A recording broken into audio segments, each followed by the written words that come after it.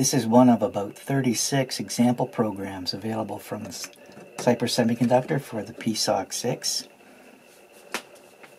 Just plugged it in and it boots up into a menu that allows us to explore some of the EINK display features.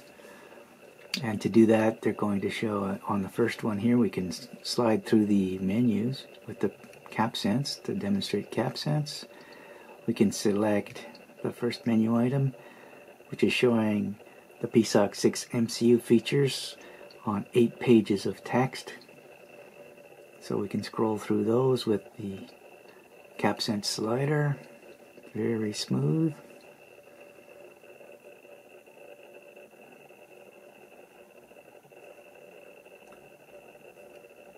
And that's all 8.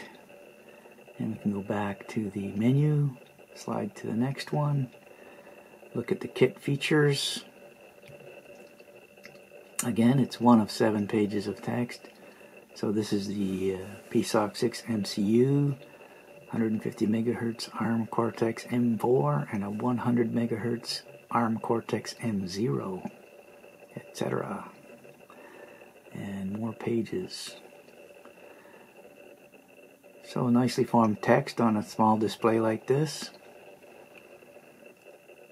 And really easy to use here. We can certainly figure out how to do this given this example. And just some more information on kit documentation. So it's just saying that there's a quick start guide, of course, and there's 4 pages of descriptions of the kinds of documentation you can get, the kit guide, release notes, and where to find more information here on their website. And let's go to the final one, which is the kit code examples. And this is describing some of the examples. This is the one we're running right now, CE218133, EINK and CapSense. So, next one. And there's, like I said, there's over 36 of these on the website, so they can really explain how to do most of the things that you can do with this fancy CPU here.